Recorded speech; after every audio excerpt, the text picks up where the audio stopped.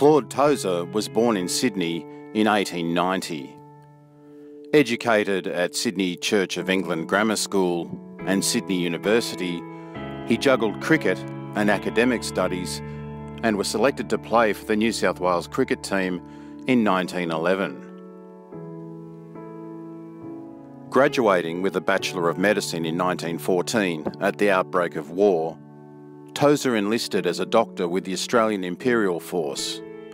He treated casualties during the Gallipoli campaign in 1915, but became a casualty himself, seriously wounded during the Battle of Pozieres on the Western Front in 1916.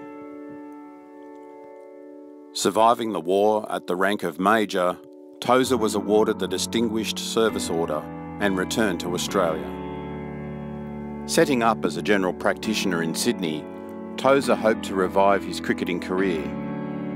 Success in grade cricket with 3 centuries in the 1920-21 season led to a recall for New South Wales, which resulted in scores of 51 and 108 against Queensland, earning himself a berth for the Australian 11 in a tour match against the touring Englishmen.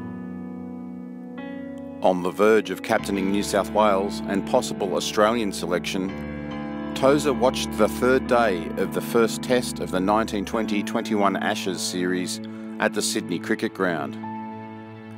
He spent the day discussing the play with Percy Kippax, the father of future test player Alan, close to the sight screen on the Paddington Hill.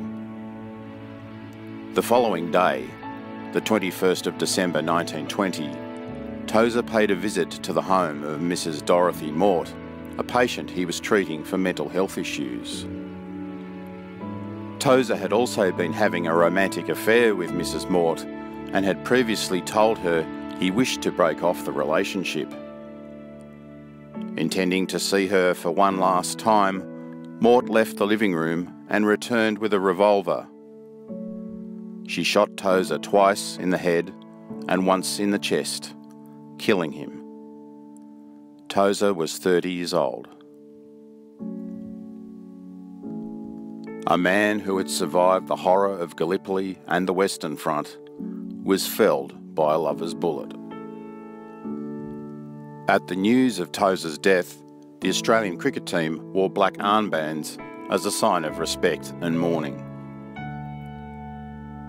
Standing trial for Tozer's murder, Mort was found not guilty by reason of insanity, but was held in custody at Long Bay Jail until she was released after 9 years.